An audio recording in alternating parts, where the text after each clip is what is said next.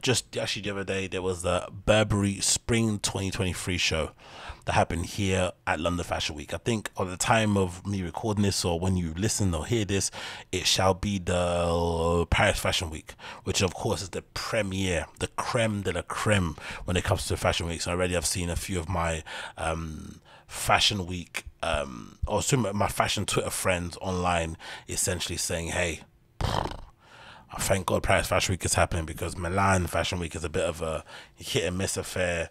New York, London, sometimes hit and miss, but the real big dogs, the real sort of like creme de la creme, the real sort of like heavy hitters are definitely during Paris Fashion Week, and everyone comes out for it. Menswear shows as well, all that good stuff, innit? Or so even menswear showrooms, all that good stuff. So that aside, Burberry obviously was showing, and Riccardo Tisci, you know, being the designer over there, the creative director, whatever it may be, it's been a bit difficult to watch. I'm not going to lie, especially somebody like myself who's been a big fan of Riccardo Tisci, especially from when I kind of knew about him, from when he was working at Givenchy and the legendary stuff that he created there at his time in Givenchy, the legendary moments in pop culture, from the Rottweiler stuff to the, you know, to the massive septums and whatnot, to just the casting in general, with using like using guys that look athletic to me anyway, to the eye. Maybe nowadays they don't look as much, but at that time those guys look like crossfitters, because, you know, models at that time, think about Hedy Slimane at Saint Laurent, they were all very skinny and wafy looking, but, you know, Riccardo Tisci really kind of popularized that trend of having those big burly sort of like muscular type road kind of looking boys who you'd only see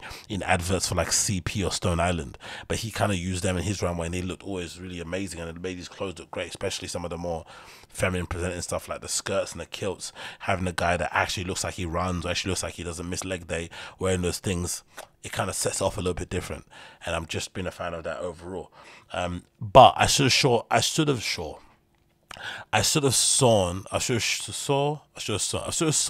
the warning sign, sorry, when Riccardo Tisci did that Nike collab.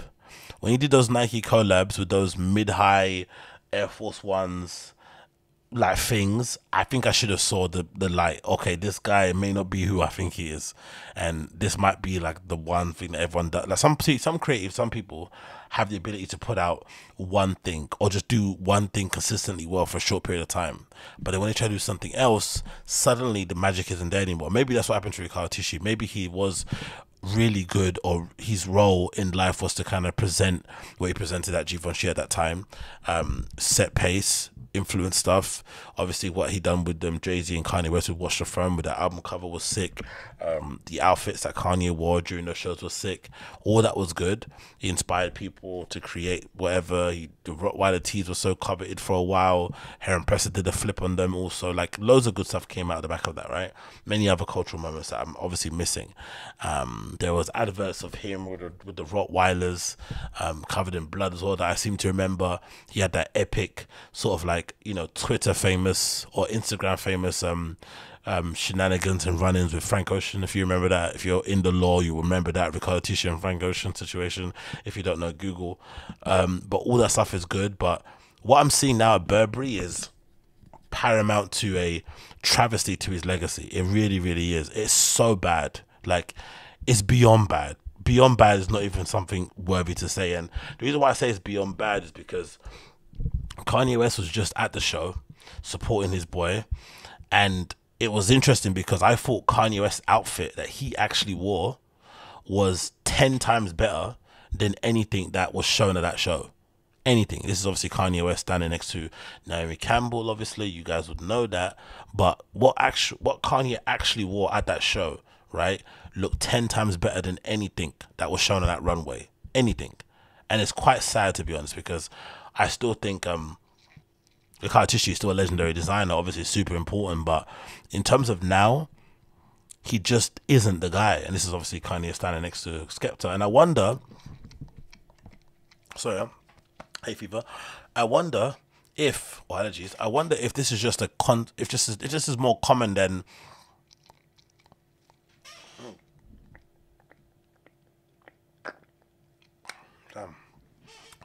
I wonder if this is more common than people in the fashion industry make it known to be. or like if this is just a thing that happens in general. I don't really know. I'm not too sure, but it's just crazy to think of the person who was at Givenchy creating all those epic moments to go from doing this at Burberry, especially a place where you think Burberry will probably give him the carte blanche to do what he wants, because Burberry is essentially a brand that is in desperate need of something. They're trying to look for something to kickstart them, but they just can't seem to find them. They just keep floundering and sort of riding on the coattails of their previous success. But in terms of really setting trends, in terms of really influencing culture and providing new, genuine, real moments at the moment, I can't think of much. The only other thing I can think of Burberry that have done really popular that did well was that jacket. I think I saw Tiny Temper wear. I saw, as soon as I saw him wear it, I was like, I don't want it anymore. It was like that check jacket. That was sort of like a puffer jacket type thing. Do you remember that? That's the only thing I can remember that really sort of like hit, and everyone was like, oh, I need that. But everything else has just been whatever it may be. Or maybe these sandals that Kanye's wearing, because I think these are part of the Burberry collection. Maybe the whole outfit is Burberry, I'm not too sure, but I'm pretty sure the sandals are, because I saw them in the runaway pictures. So maybe these sandals that Kanye's wearing, which are like these sandals with like these bejeweled straps on the front of them, they may be a part of the thing that may be the thing that kind of sets them off, because Kanye wore them really well in this outfit. He's got like a leather overshirt on. This outfit's nuts, by the way. Let's just say that, because it definitely goes to what Kanye says about never caring about being hot or not wearing something because it's going to make him warm or sweaty, because he's got a leather overshirt over a pullover hoodie that's up over his head with a beard, and he's got another shirt on top that's tied around his waist with leather trousers and black socks and those bejeweled sandals. It's just a hot man t-shirt, hot man outfit all day long. And it's funny because the contrast of him and Skepta, who looks like he's wearing a short sleeved shirt with dungarees, which are also leather, is interesting. But you know, what can you do? So I thought Kanye looked better than every single model look on that runway. Like, this is 10 times better than anything I'm gonna show you from the Burberry collection. Like, look at that. You got even Auntie Naomi Campbell looking absolutely nuts. Do you know what I mean? Like, it's just, I don't really know what's happening. I really don't know what's happening over there, and I'm really wondering, like, can designers fall off? But in this way, such brutal, like such a brutal way, is that fall off that real? Or is it the fact that maybe he was never that great as a designer, and maybe he had a really excellent team at Givenchy that helped and facilitated him, added to what he already had in terms of a vision, and presented it together? Because fashion loves to lionize people, loves a romantic story, loves a story that can add to the lore, or that can extend a or that can add to a lore, add to the mystique, maybe inadvertently help a fashion school by saying he did this by going to there, perpetuate this idea that you have to go to fashion school, perpetuate this idea that you have to intern. Maybe there's a kind of conspiracy theory in that kind of link to it. Maybe, I'm not really too sure, but I just can't believe the guy that was at Givenchy has gone to designing this stuff. Like, this looks genuinely horrible and horrid. Like, this is legitimately a waste of fabric.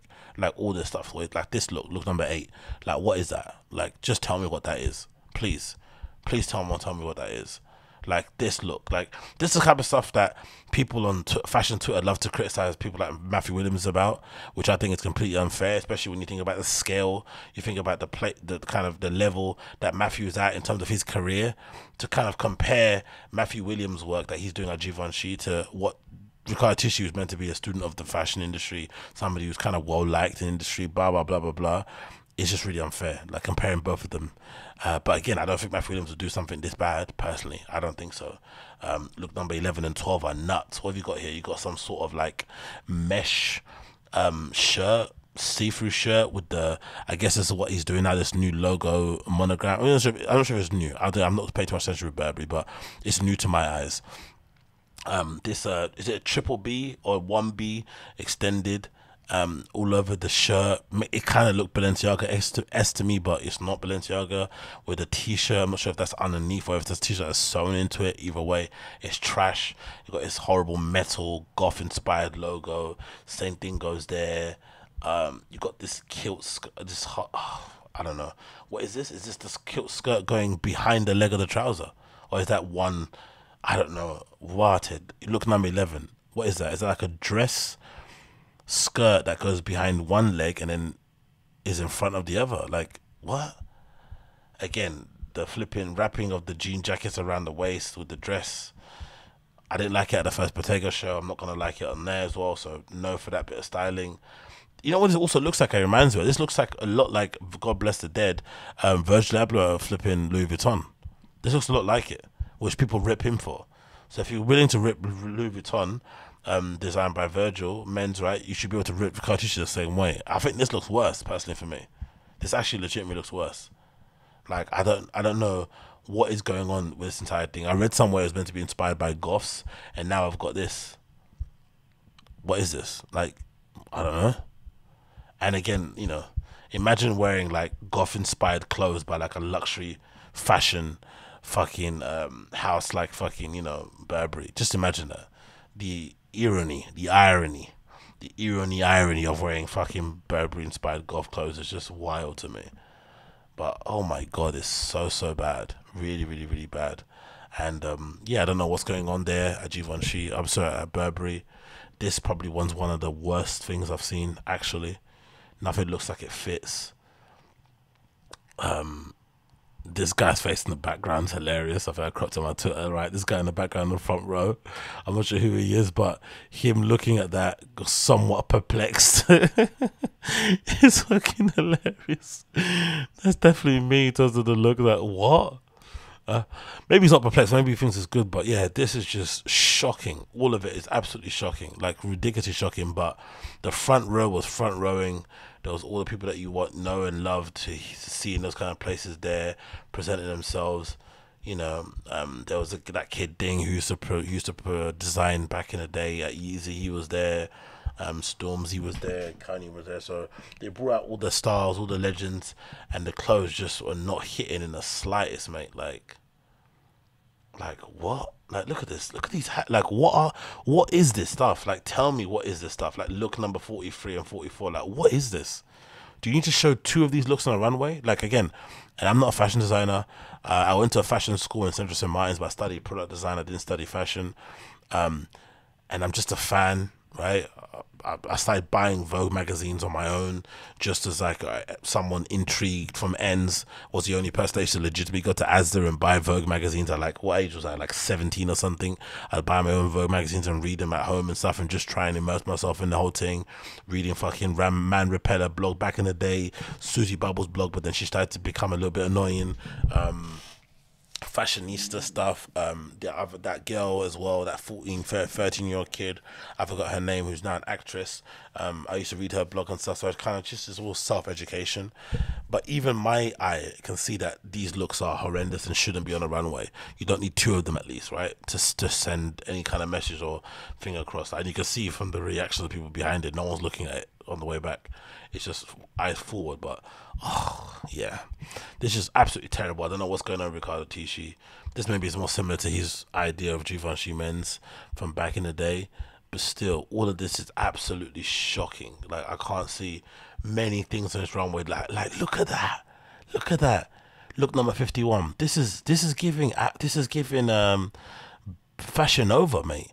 If Fashion Nova made this and just replaced those B's with FNs or something, you can't complain, because this is something that Fashion Nova designer in-house should be making. They should be making this and selling these by the truckload to girls, you know, out there in America or where else that buy these sort of things, these sort of like one-piece catsuit things with the gloves, especially in this horrible pattern.